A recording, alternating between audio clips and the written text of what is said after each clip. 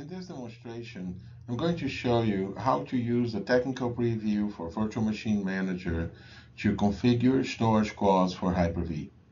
So I'm going to go ahead and bring up my Virtual Machine Management console, and you'll see here that I have Virtual Machine Manager configured to manage a scale-out file server with a few shares. But you'll notice there's something new here. I have something called storage QoS policies. So this is the new way to define a policy with minimum and maximum IOPS. And if I click on the properties here, you're going to see that I define the name.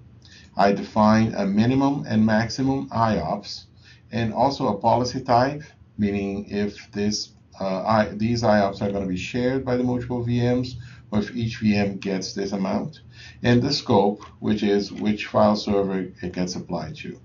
Now, once that's defined, I can go ahead and switch to VMs and services, where I can see all my VMs.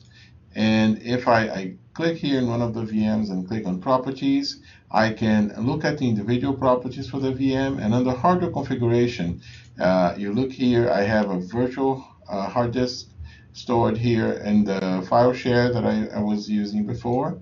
And you see here in the advanced that I have the way to define the storage QoS policy. In this case, I'm using the Silver VM policy. One interesting thing is if you're using an older version of Windows Server, if you're using 2012 R2, you can also create the old style IOPS limit configuration.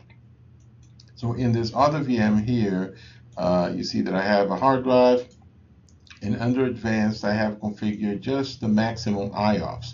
So that is the old way in 2012 R2 to configure this, which doesn't use policies. So again, in Virtual Machine Manager, in the technical preview, you'll be able to create QoS policies in your scale-out file server and apply them to your VMs.